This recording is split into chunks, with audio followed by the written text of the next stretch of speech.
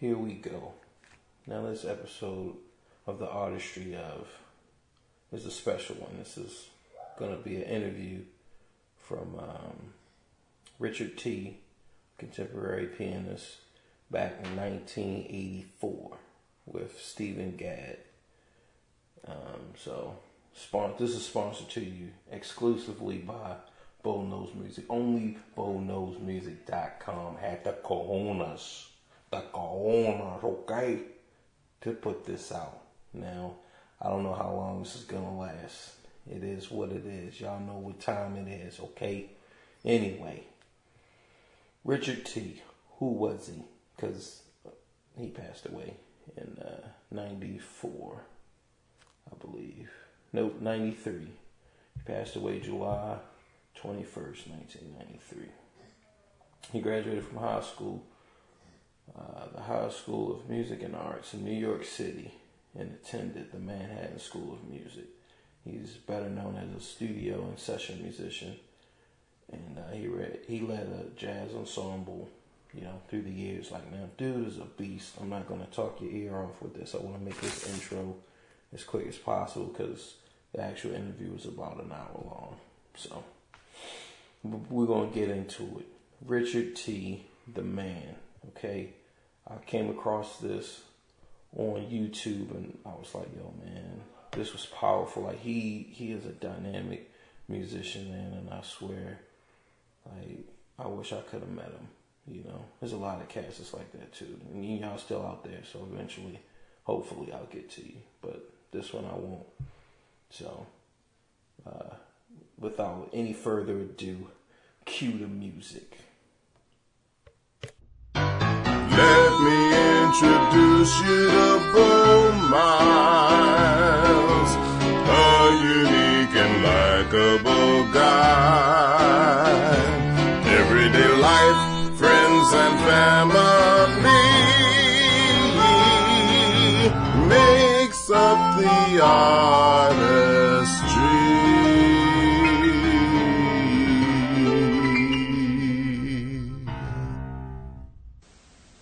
1, 2, 3,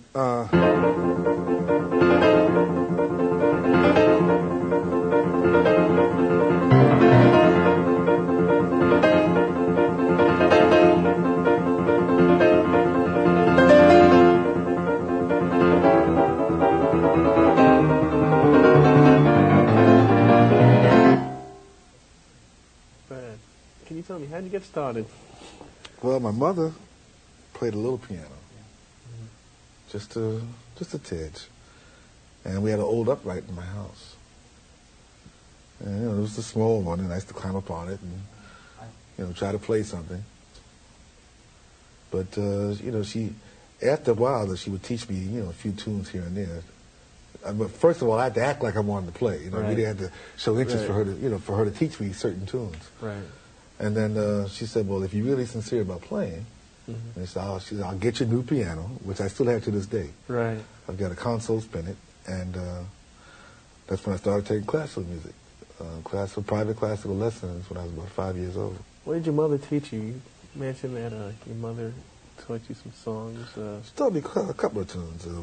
One tune I did on my second album, Natural Ingredients, called Fitting Song. Well, the way she taught me was I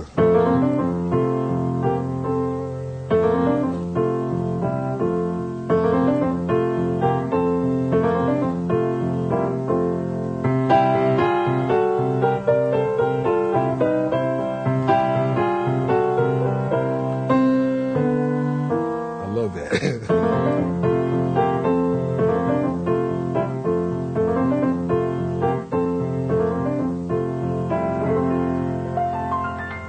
The way I played on the album was, trying to think.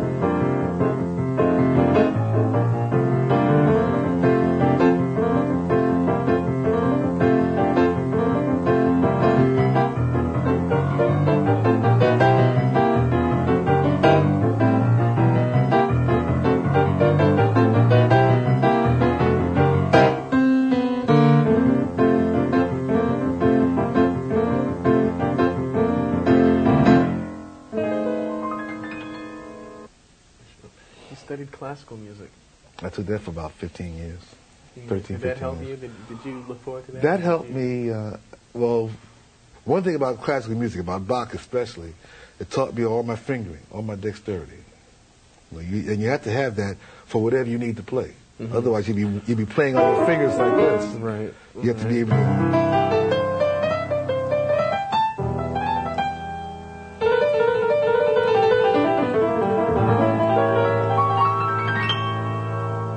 That's what classical music will do for me.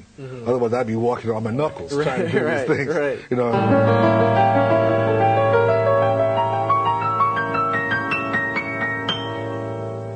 All that plus even fingering, because lots of times people can't play with this finger. This finger and this finger, these two fingers will catch hell. And your classical music will have you play every finger that you have. And it's not so much 3 fingers here, it's the whole 10 fingers. And when you have, they have trills in classical music with just these 2 fingers.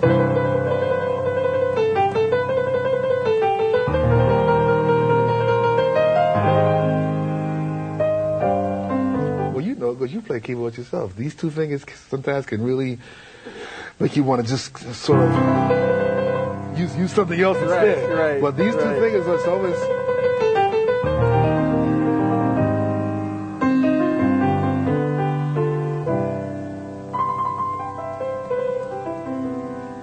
Recommend classical to the young student that Sure. wants to learn. And for somebody that's really serious about their playing. Yeah. It will also help you to read, because classical music has no changes, just notes. Just notes. Right. You know, if you want to know what key it is, you look at your time signature, and after that it's just notes, left hand, right hand, all the way through. Double sharps, double flats. Right. You don't know. You know, there's no E flat chord, flat 9 for one bar. It's just notes. Right. And that will determine, you know, your reading. Do you recommend using a metronome? Should it be done? All exercise should be done with a metronome. All exercises. To help you with your tempo. Mm-hmm. I don't care how much tempo you think you have. When you play the metronome, you'll know exactly just how much your tempo is. Learn how to play anything you play with a metronome. So when you start playing tunes, it will make you conscious of tempo. Right. You don't use a metronome. You swear to God, you just grooving and playing a metronome. And when you start playing, if you ever have a tape recorder, and you play, you tap your foot from the very time you started, and when you get through, you're going twice as fast most of the time. Without a metronome, you just start to pick up speed, depending on how hard the thing is, or whatever the passage might be a little hard. You're liable to skim through it. You're liable to hurry up and get through there. And before you know it, your tempo is picked up. You don't feel it, but it's there. So always play the metronome. And if you play metronome long enough, you know when the tempo starts to move. I mean, just like that, you'll know it. So lots of times I play metronome, like, give me an idea, just give me a little, and you play something, you play. You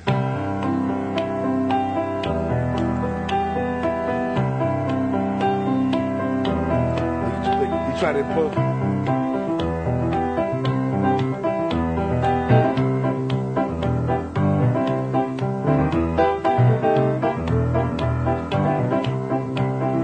Give an idea of so many different ways you can play that metronome.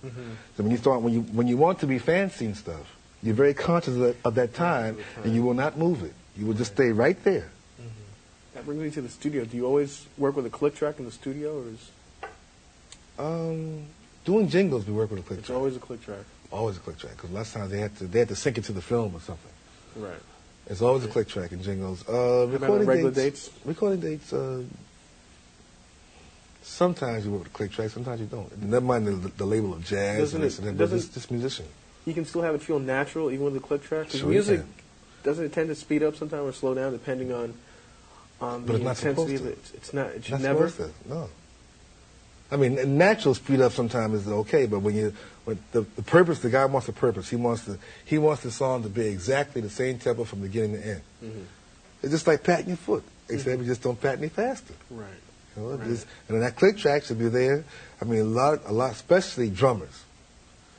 Drummers can play time, and when they ask you to do a fill, that fill will bother them because they'll start to fill early. Well, somebody like Steve Gadd, he can play with a click track and put the fill wherever you want it. Yeah. On the 16th of a note, on the 32nd of a note, and make it sound real natural. And keyboard players, they're not required to play that many fills, but just to keep time, You know, you play time, and that click track, you know the click track isn't going to move. Right. So if you use, I'm used to playing with a metronome since I was a kid. So it's just like playing with a metronome. Mm-hmm. The only thing moving is us. When did you get into rhythm and blues? Was it at the same time or after? Or? Well, rhythm and blues was, at the time, it was called, I called it boogie woogie. That's what was out when I was coming out. You know, I played boogie woogie since I could crawl up on a piano. Mm-hmm. But you know, even though I was playing classical music, I still loved my boogie woogie. Later on, it became R&B.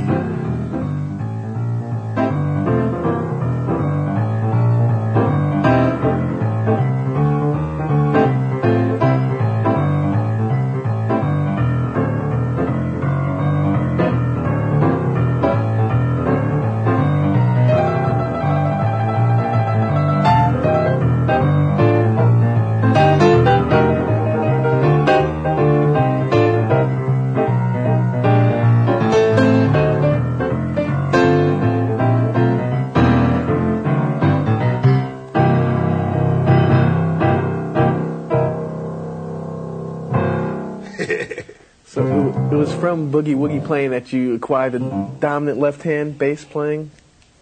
Well, the left hand, you mean the way I play with chords and right hand? Yeah. That, I really don't know exactly when that came about. But I remember when I was playing with, as I got to be a young teenager, 12, 13 years old, I would back up a lot of singing groups. Mm-hmm.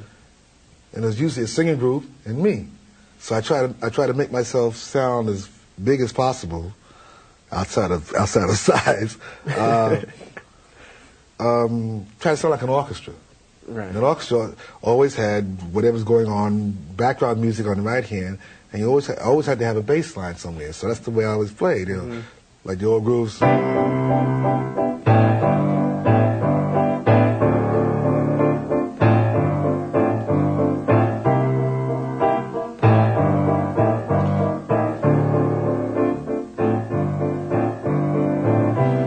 I just liked that way of playing. You know, whatever I had to do, I would incorporate it with this hand, but I would never play like chords.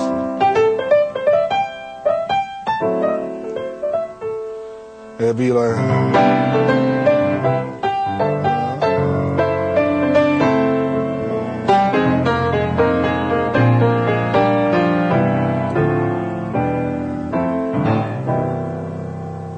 That's the way I always played. Even if there was a bass player to cover that? If there's a bass player there, then it's going to be two bass players, my left hand and him. I mean, that's just my normal way of playing, you know.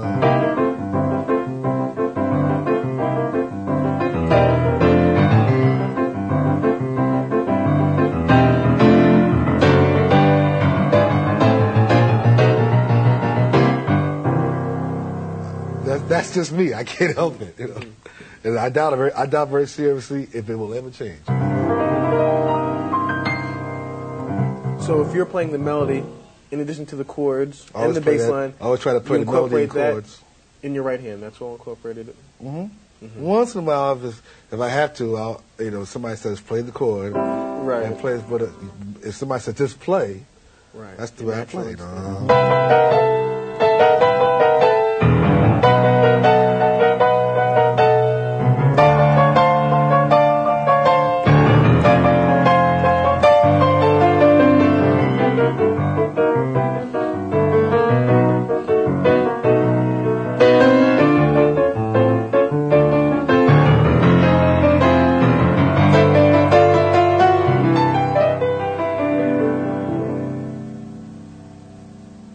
When did you start doing recording dates?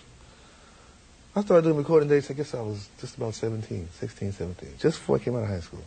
Were you nervous on those early dates? I was a little nervous because I was brought up to this is the way I was brought up.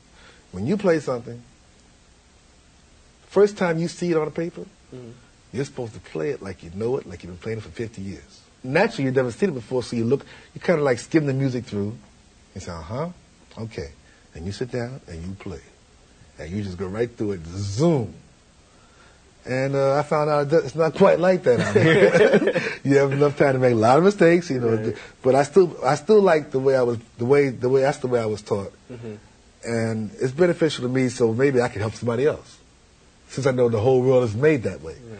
That's the way. That's the impression my classical teacher told me. Mm-hmm. When you get out here, you're going to, when you time for you to do your recitals, which I've done a few when I was a youngster. Did my recitals. You sit down and you play, and you don't say, "Oops, I made a mistake." You just run right through it, just like you've been playing. You play it like you wrote it. Mm-hmm. That's what it is. No time for mistakes. Read everything through. Know your music. If you know your music, you're able to read it. Read anybody's music. So when somebody says, "Hey, play this," pull something out the thing. Play mm-hmm. this. Okay. Mm-hmm. What's the tempo? What tempo do you want? Right. And you start playing. When you go on a date, you're handed a chart. Mm-hmm. What do you like to be told about the chart? Well, at first I get the chart. It depends now. If the chart has a lot of notes on it, which is very rare, or it has chord symbols. So sometimes charts vary. They might have some chord symbols, but some places where they have notes. The first thing I say, well, what's the tempo and what do you want? Tell me what you want. That's what I got. I got to ask. Tell me what do you want? Right. After that, is there a singer? Mm-hmm. How does this tune go? So that I don't have the lead sheet on me. Even if the melody is penciled in, when you're reading it, you're reading a melody that's sort of stiff. There's no, people don't sing like what you see it on the paper. Mm-hmm. People take liberties. They back phrase and they put little curlicues on the end of a thing. Right. So I always ask, is there a singer?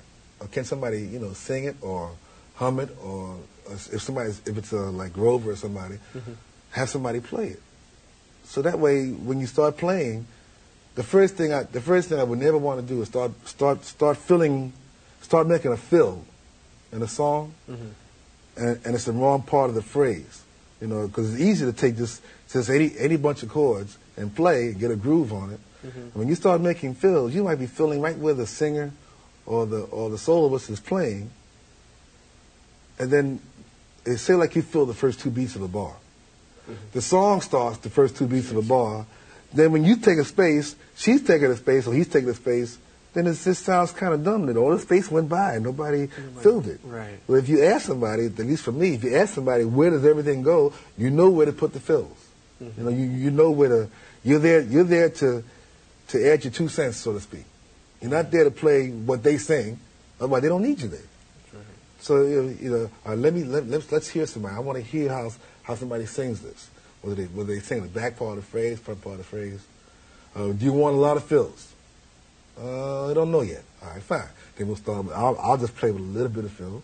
I'll give you some more fills. I'll give you some more fills, and we'll just sort of see where we're going. Can you give me an example of that? Let's take that progression again. You would. Let's see. A song I did with Kenny Rankin. Whatever I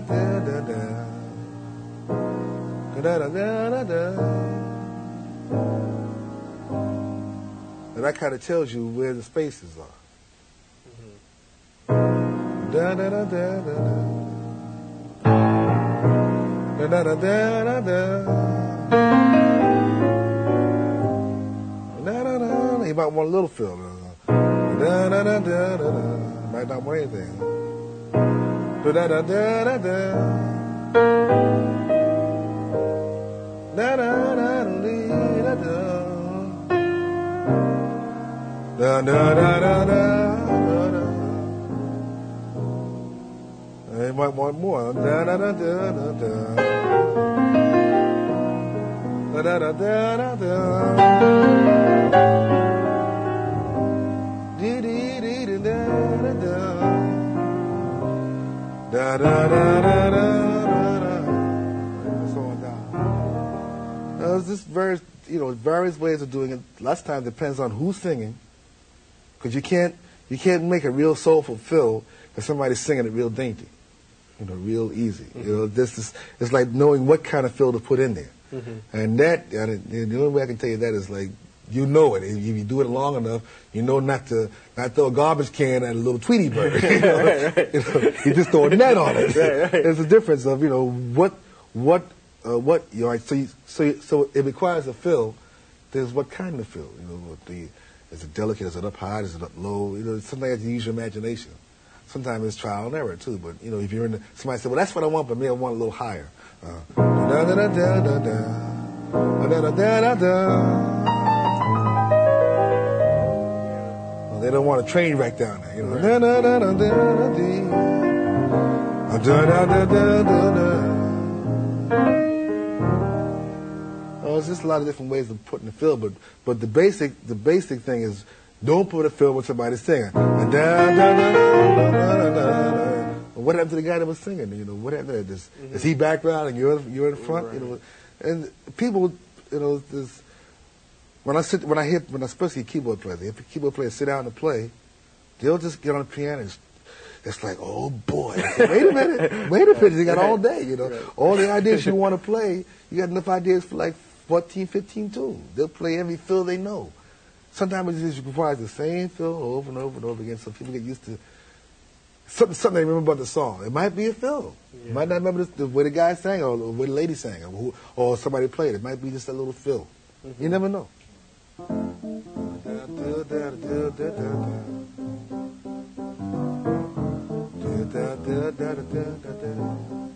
Now you got all that space after that. Then you start. What happens to the space after that? You just, if that's the kind of tune it is. You have to know. You know, when you look at the music, you ask, "What do you want from me? What do you want me to do?" You got musicians playing around you. You see what they're going to play also, especially if you have the right kind of musicians. Mm-hmm. And you know, well, I want this. I want an easy going.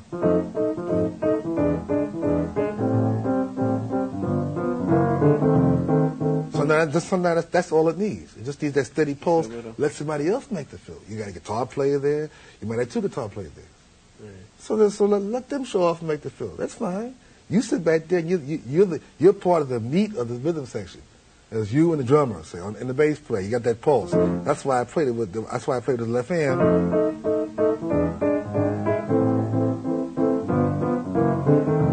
Now, if somebody's playing drums, they're going to play their hi-hat, maybe with this. It's the same thing as my right hand. That's the hi-hat. And this is your bass line. And maybe the bass drum is 1, 2, 3, 4, 1. So I feel like I'm trying to cover everything at one time. So somebody said, what do you want me to play? I said, well, just pick anything from this. Da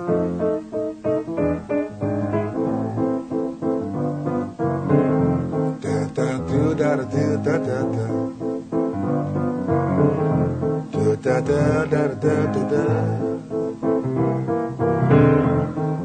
da da da da da da da. Da da do da da da da. Da da da da da da da. I might not need that fill. Maybe somebody else will play the fill. So I'll just keep that. Oh, is that something that we worked out beforehand, or no? See, sometimes you have to work that out yourself. Depends on who you're working with. But I work with, say, like Eric and Marcus and Steve and Ralph. Mm-hmm. We all kind of look at each other and say, okay, now we know when we get to the end of the song, Eric Gill always takes all the fills. I know that. Right. Mm-hmm. So I just don't, there's no point in starting a fire when there's no need to. Mm-hmm. Mm-hmm. So I just play it all in the front. Right. You know, when you work with people, you know what they're going to do. Mm-hmm. You know, it's like making somebody else's job easier. Right. And lots of times we overdub. I'll play the whole song through. Eric Gill will come in next week, put his guitar part on, and start doing fills. Mm-hmm. And when you hear it back, I made a little fill here and there, but it sounds like I answered him. Mm-hmm. But that's like knowing who you're working with and knowing the song and knowing who's, it's a combination of a lot of things. Knowing who you're playing with, so you know that he likes to fill here or fill there. So don't, just play what's required. Right. Don't overplay. Mm-hmm. If anything, you can always play a little less because there's going to be more things on top of them. They'll put more. They might put strings, they might put an open high synthesizer, all that kind of stuff. So don't try to overload it down here so there's no place else to go. Mm-hmm. Unless you know that that's it, then you can go crazy, maybe. Mm-hmm. There's a lot of different ways for whatever the song requires, that's what you do. Mm-hmm. That's the way I see it.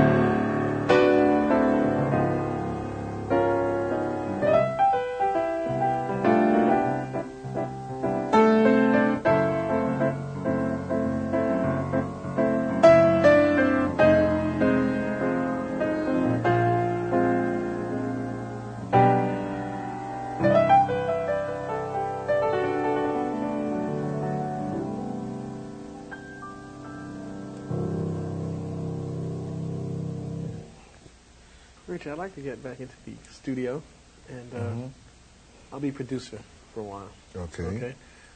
Can we take a simple tune like "Happy Birthday," which I'm sure everybody knows? Can you play it for me now? Very, very simply, the way it would be done. Say, at a little kid's party, basic.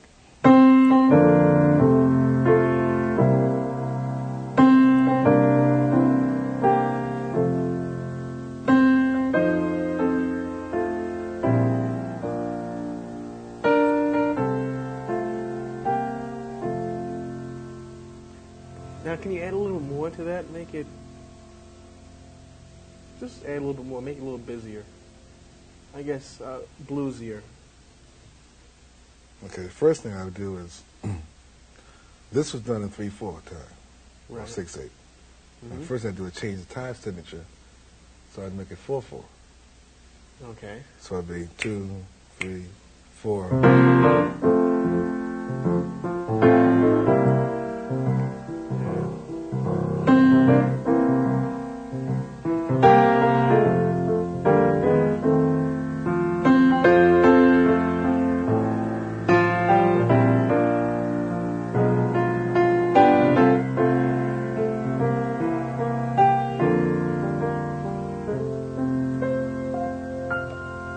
And if you wanted to add more changes, or Right. substitutions, still played in 4/4, and it'd be 2, 3, 4.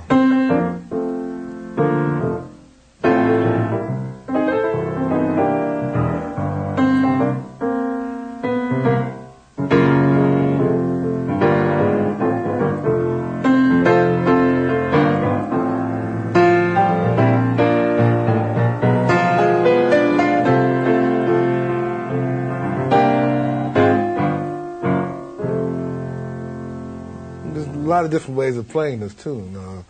Substitution changes. Or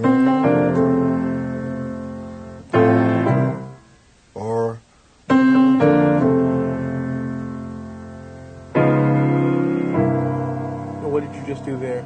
well, first time was the F chord The F chord. to F over A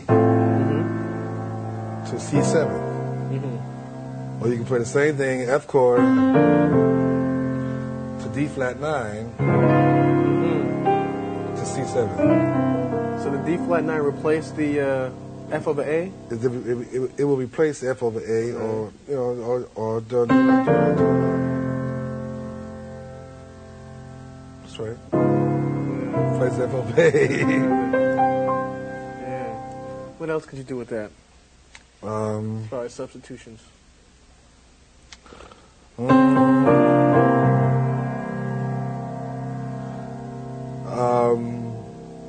Passing tones instead of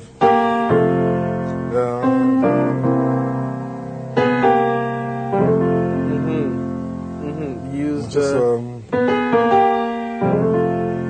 instead of just add the half step up and Half run it step up, down. right. Okay. and let's see the original way. So just make it instead of make it a 7th. Okay. That's a B flat.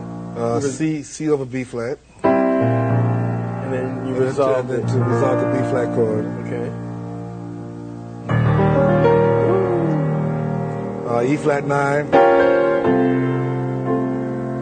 And F over C. And any different ways of. Okay, what was that? Went down. A flat 13th to G7th. Down by half steps. To G flat major 7th to an F chord. The old Ray Charles ending. Okay. Okay. So the old way was.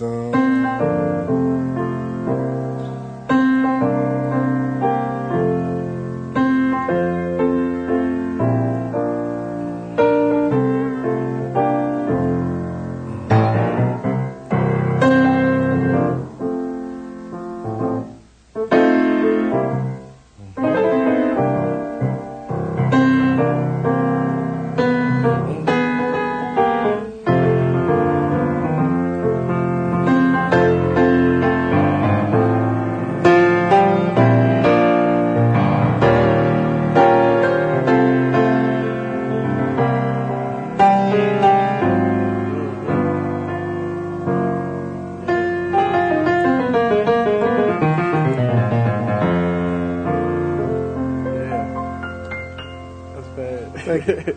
Thank you. Now, in addition to the substitutions that you were playing, there was a lot of movement in the inner voices. That's how should I say? That's just the way I feel it. I'll probably play it different every time.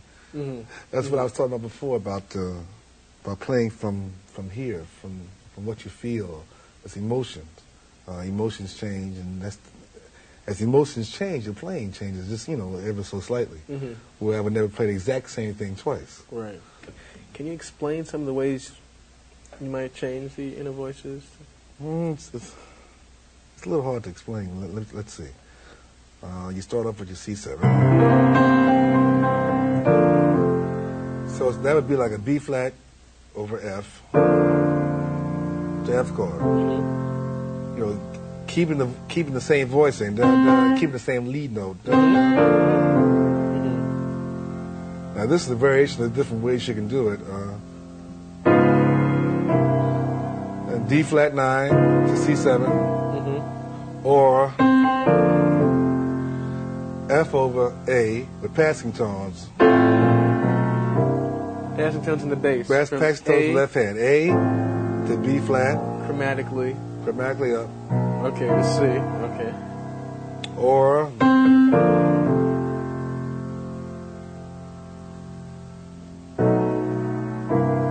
Now what did you just do there? B flat over F to F to a B9 to C9. Okay. So these are what we're doing is these are different options you can use. They're different substitute changes. So it could be or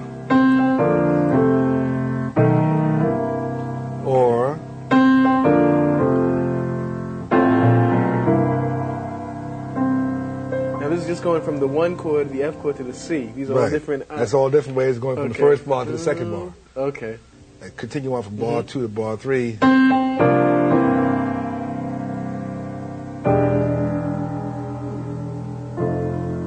Okay, what did you just do there? That was a G. What was it? G9. Sorry, E9, E7, raised 9.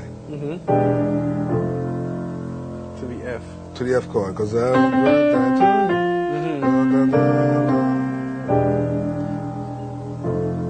Yeah. Or using passing tones to the right hand. So there's a lot of half-step movement going on. I play with a lot of half steps. Yeah. It's part of my I don't know, part of my way of expressing myself.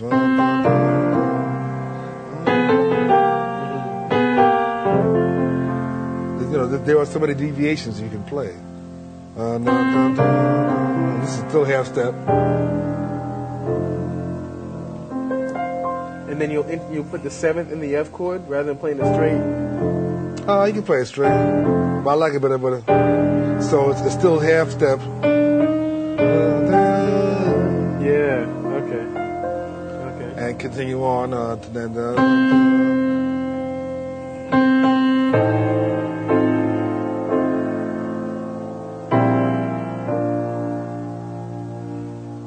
Or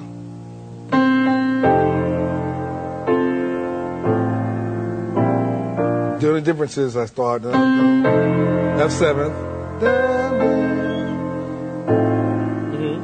then C over B flat to B flat. C over B. Okay. E flat 9. Whole step movement in the bass. Whole step movement. Then half step. And then to the C. Okay. And then half step chromatically going down from the A flat. So it's an A flat 13. A flat 13. Okay. To G9. G9. To G flat major 7th. To an F chord. So it will sound like. I can remember all this.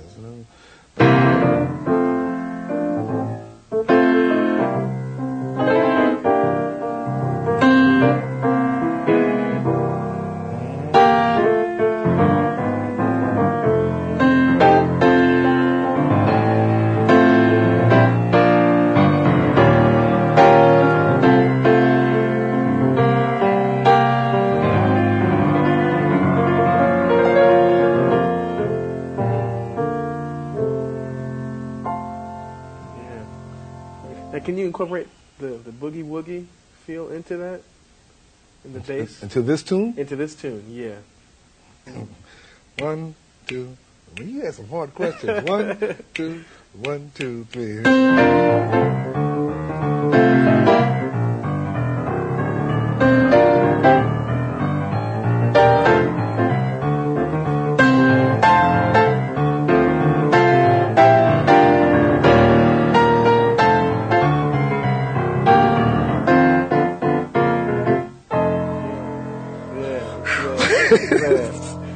Nice. Your left hand is just outlining the chord? Left hand just playing basically boogie woogie.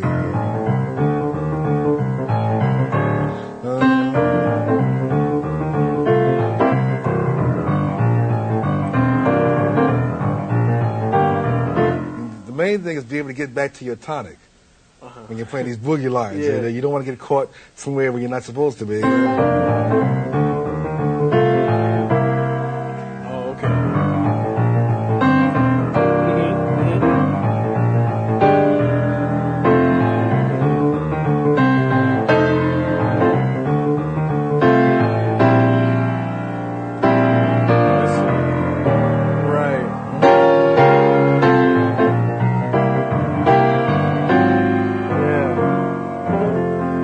Substitutions that you did in your right hand will still work against that bass line. Yeah. When they had the old gospel way of doing it, which is back to 3/4 time. So all this is all in 4/4 time. Right. The original way of playing the song is in 3/4. So if you want to do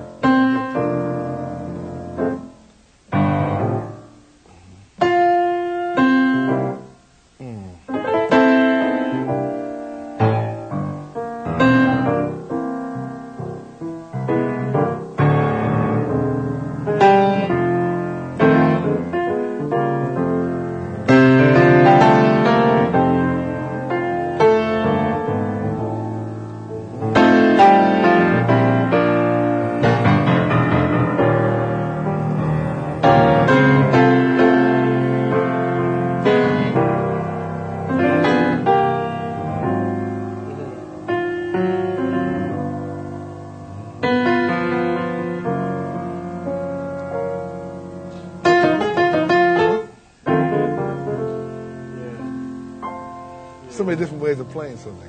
You know? Yeah. You do a roll in there when you're going from the. Play it again. I'll stop you. Same way. Same way.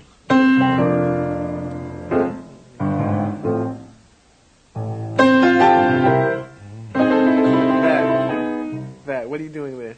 In the right hand, is like a trilling effect. It's a C chord, like a C6, basic C6. Mm-hmm. Happy birthday to you. Just to give it some color. I got all that space. Yeah. So it's like keeping your foot on the pedal. Chromatically going down. With a C in the bass. That's something that's done a lot in gospel and jazz. It's done in some gospel tunes. Well, I know it from Ray Charles. Put it that way. That's Ray Charles. Okay. That's Ray Charles up and down. Mm. Trills, or lots of times they'll have a.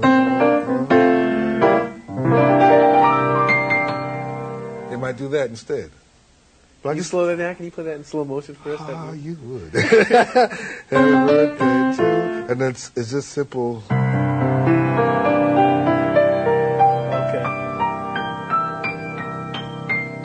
Right. When you speed it up as.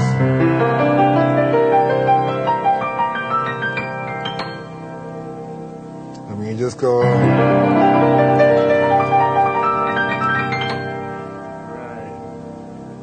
Are there any little, besides the trill that you just showed us, any things that are characteristic in gospel? Sometimes with gospel tunes or old R&B tunes, you would sort of had an idea where the song was going because they would always lead into it.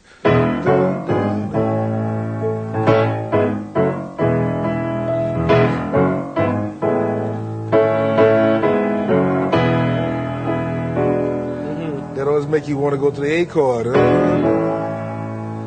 little things like that.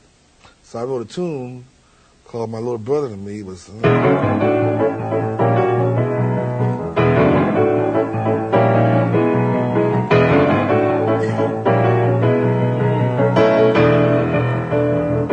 just that kind of feel, those.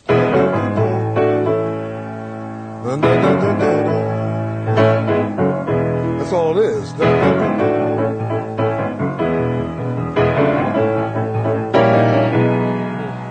I'm not doing it with both hands, but it's still the same thing.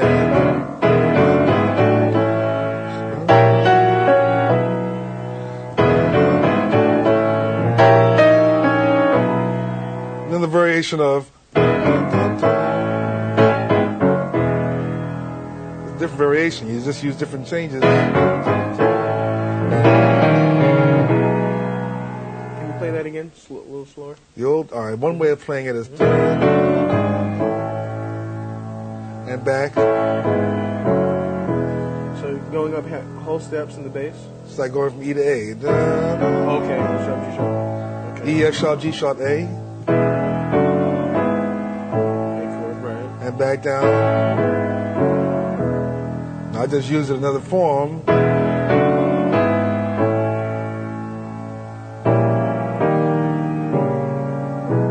Where did you just go from the A? You went to. I went from the A to a B flat diminished. Okay.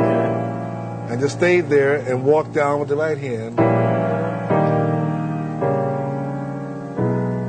I'm still back to the E chord, except I have another inversion now. Now I'm the tonic. I'm on the 5.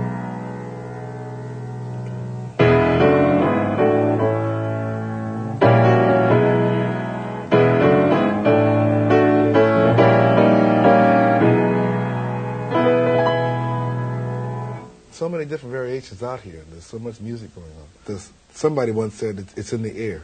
Mm-hmm. There are certain things that's in the air that you just feel that's out there. Mm-hmm. Like taking changes. And then it's just out there. You know? Mm-hmm. So it's what you feel and how you take what's out there and then mold it into what you're all about. Mm-hmm. Mm-hmm. I'm pretty sure that you being a keyboard player, we can play the same thing and make it sound different. Different. Yeah. It's just the way we feel towards. This is the way I feel about this, and the way you feel about it, whether it's part of your training, your upbringing, or whatever. It all shows in your music when you play. Right. This acoustic is like something that you know, that I know because I was raised on it. Right.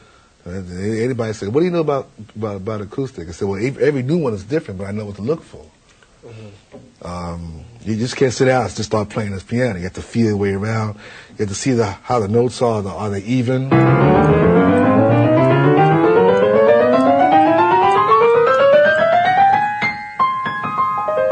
How they work with the pedal, with your bass notes.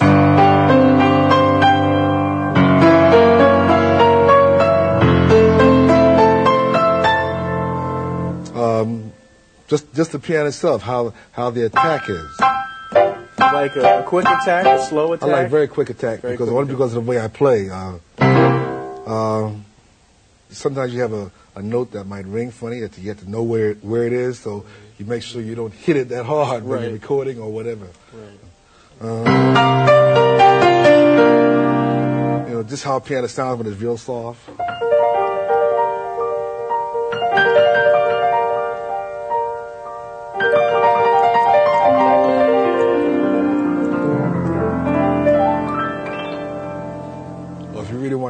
Piano to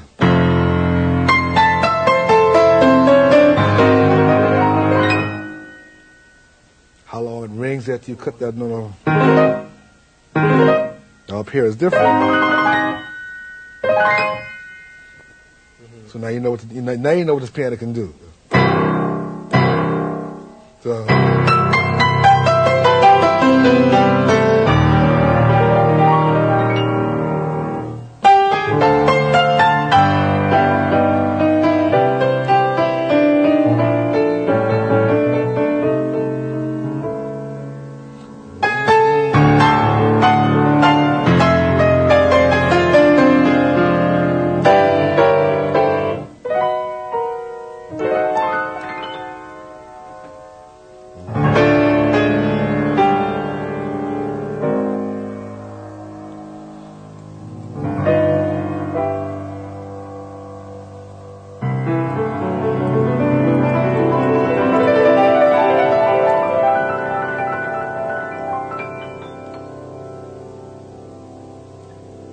testing the piano like that, is that something you might go through before every date?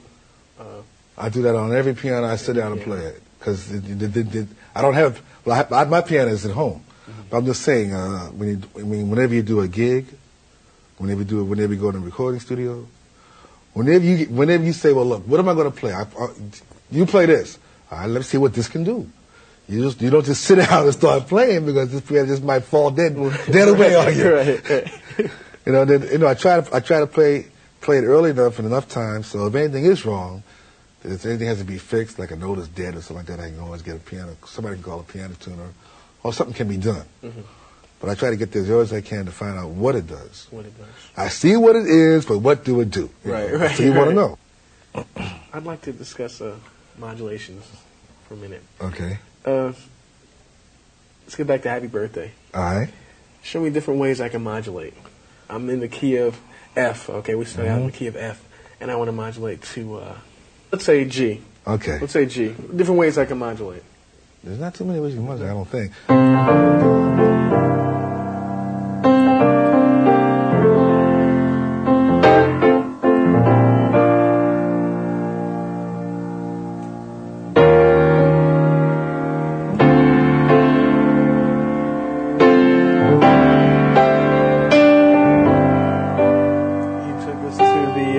Best way for me, the only way I see it works, instead of going, happy birthday, happy birthday.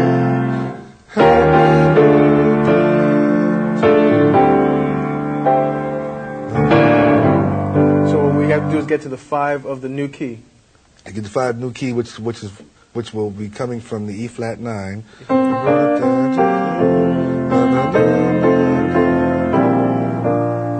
Now you play E flat 9 to D minor, okay, to C over D, or C or A minor over D. A minor over D can work, okay. Or C. That will lead into. There are probably other modulations, but whatever comes to my mind, I try to make it as smooth as possible, so it doesn't sound like it has any rough edges. So that's why I'm playing. It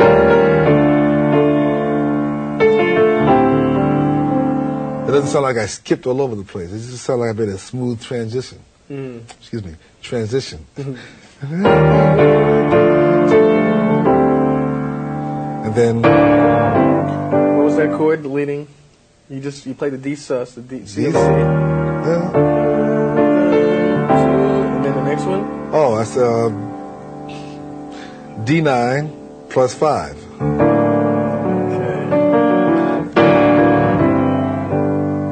And that led us into the G. Right. That's nice. You mentioned Steve Gadd a lot. I take he's one of your favorite drummers. He is my favorite musician, period. Now, I always call him my little brother, and we've been together a long time. And playing with your eyes open. And that's how we did A-Train. We did A-Train in 1 take, maybe 2. He knows how we did the song live. We do it from something else. That's Duke Ellington A-Train? Duke Ellington A-Train, but when I was in the studio, I said, well, Steve, I want to do A-Train, just you and I. He said, okay, where's the music? I said, you don't need the music. You just watch me. I'll tell you when to come in, and I'll tell you when to stop. I said, okay. And that was it. 2 takes, and it was done.